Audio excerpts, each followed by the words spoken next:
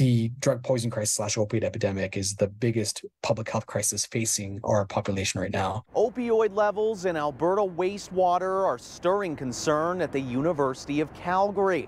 Researchers say there was 4 times the amount of carfentanil found in June's wastewater report compared to earlier this year.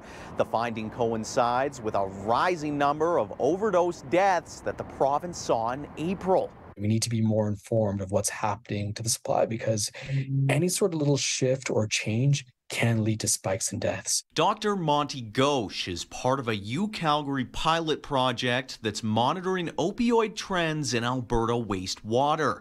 He says, along with a spike in carfentanil, researchers also found traces of the tranquilizer xylazine, which isn't typically used on humans.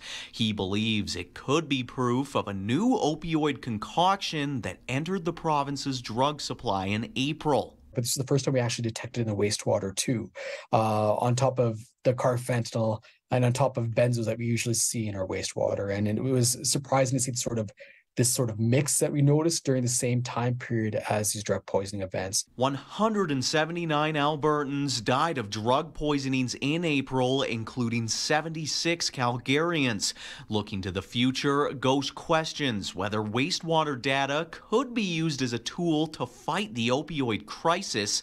He says active monitoring could create an opportunity for opioid warnings. We're able to analyze the wastewater to see if there's anything new. This could be new detergents, for example, new laundry detergents, but can also include new drugs that have slipped into the drug supply. We can say, hey, there's a new analog of fentanyl that's entered the drug supply. People need to be aware of it. Ghosh hopes that further project funding will enable the chance to share information with frontline healthcare workers to help warn of evolving dangers in the province's drug supply.